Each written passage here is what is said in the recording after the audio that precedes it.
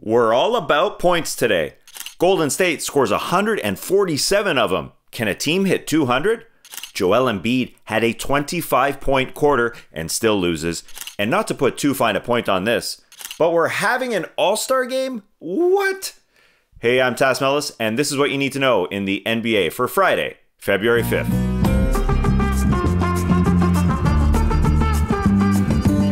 Golden State beat Dallas 147-116. The game was offensive, and so was the defense.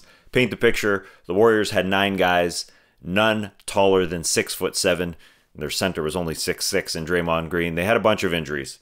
Now, the Mavs are starting a 7'3" guy in Kristaps Porzingis, but he's not your traditional big guy. So when the Warriors were ready to run and cut for 48 minutes, the Mavs, they didn't keep up on the defensive end. That was close at half. It was 76-74, but the Warriors beat the Mavs by 33 in the second half, and they were led by Kelly Oubre, a career-high 40 for him. He's famously been the only high-volume three-point shooter who's worse than Luka Doncic on the other side this season. Not shooting a good percentage, but he hit 7 of them this game. He was hot because the Warriors just had something flowing with this Nelly ball movement that they had going on. Oubre was 14 of 21 from the floor. A lot set up by Draymond Green, who had 15 assists from the center spot. Steph Curry only had to score 28. Him and Draymond Green sat in the fourth quarter of a game where the two teams hit a combined 42 threes. My goodness, that's the second most made threes ever in a basketball game. Let's get back to Kristaps Porzingis for a second. He had a good night shooting in this one, but there's an underlying issue here going on with the Dallas Mavericks. Nick Angstad tweeted a clip from the night before when Kristaps Porzingis wasn't in the game late against the Atlanta Hawks. Kristaps Porzingis was on the sideline, angry, furious. He hit something off an advertisement table that went towards the Mavs coaches. The Mavs coaches had to duck, and they said, "What the heck was that?" Well, it's Kristaps being mad that he's not being inserted late in games, and it's because he struggles defensively. Rick Carlisle has a heck of a conundrum. How do you balance that? You play him at the 5, well, teams are just going to pick and roll him to death. You play him at the 4, maybe you're a little too slow. Kristaps Porzingis has been very vocal about wanting to play, but can you keep him on the floor? He wants to be a max guy. It's something to watch for the Mavs going forward. Can they be great with him at the 5? I imagine he's going to play the 4 to start and play more of the 5 to end games, but there's something brewing there. Luka, alongside Kristaps, had 27 in the loss. That was a blowout in the end. Kristaps didn't even have to touch the floor late. Either did Luka, because this one was a spanker. I wanted to get to a question that somebody emailed in to No Dunks this week. They asked, can a team score 200 points? And watching the Golden State Warriors, I thought, wow, is this possible? I looked it up. 1983, the highest scoring game ever. It was 186-184 between Detroit and Denver, and only 2 3-pointers were hit. But it was a triple overtime game. So you must think, oh, of course someone's going to score 200. It's going to take a special night, but I agree it'll happen in overtime games. It won't happen in a regulation game. The math doesn't check out. That's just too many 3 balls in regulation. But it could happen. We need a few OTs, but I think it'll happen one day.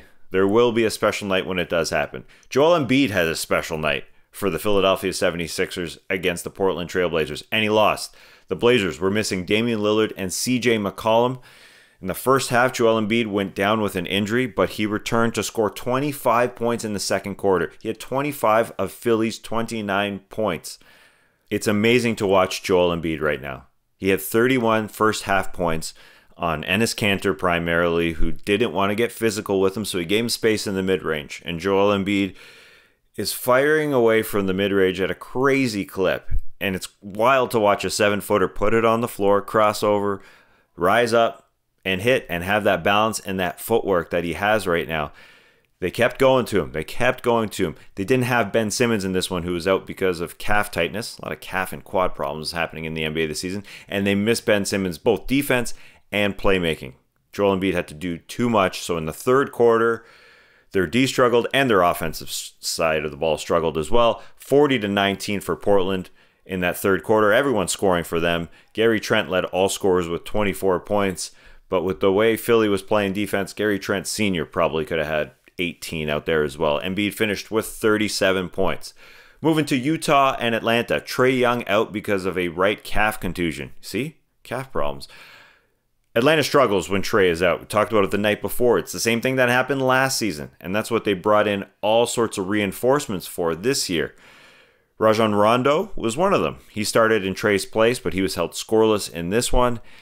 And guards that could have helped, that they got in the offseason, Bogdan Bogdanovic, Chris Dunn, they were both out. The Hawks had 37 first half points against a good Jazz defense, and it just went downhill from there. Will Rajon Rondo cash in on his $750,000 playoff bonus? I love talking about that because it seems like such a huge number for a playoff bonus.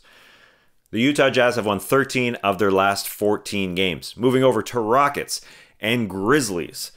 Two teams that have good stories to start this season. The Grizzlies overcame John Morant's early season injury. Really impressive stuff. So Taylor Jenkins should be a Coach of the Year candidate. Well, on the Rockets side, they're a good story in the post-Harden era. They're the redeem team for me. And yeah, I stole that from USA Basketball. That's okay.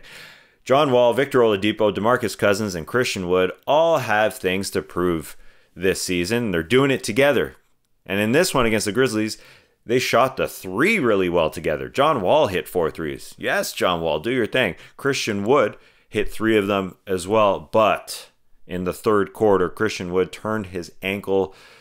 He stood at the free throw line ready to shoot his free throws. He's standing there in pain, obviously. But his teammate said, just get off the floor. You are obviously in pain. Just leave. So he kind of walked off under his own power. Mostly did. He was putting some weight on that. ESPN's Tim McMahon reports that the Rockets believe Christian Wood could miss extended time. We'll find out on Friday after an MRI.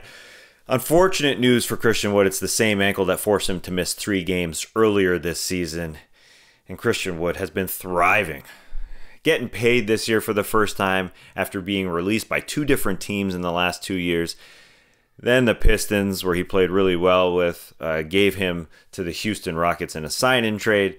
And here we are, 22 points and 10 rebounds for Christian Wood this year. Hopefully, he's all right. Lakers Nuggets, a rematch of the Western Conference Final. I saved this game for last because it was disappointing. Denver in the second half scored only 35 points. Those guys, Nikola Jokic and those guys only scoring 35 points. They just had a terrible half against the Lakers, who scored 68 themselves. Not much to report from this one. Jared Dudley sat this one out with right calf soreness. I wish it was right wrist soreness after finding out that he's releasing a book about the Lakers championship run. Or maybe he's left-handed like LeBron. I don't know. LeBron had a 27-point triple-double in this one. And speaking of LeBron, he was very vocal after the game when asked whether he supported an All-Star game, which is happening in Atlanta in March. I talked about it yesterday. But now it's really happening. It's not official, but now it's really happening. It's shocking that the NBA is doing this. LeBron was disappointed. He said he's not in favor of it whatsoever, but that he would play. And so this game is going to happen no matter what. I'll get into it more today on the No Dunks full-length episode. This episode is just way too short to get into it. It is a little bit bonkers. We'll talk about it then. I will be back on Monday to give you the news as fast as I possibly can. Thanks so much for joining me.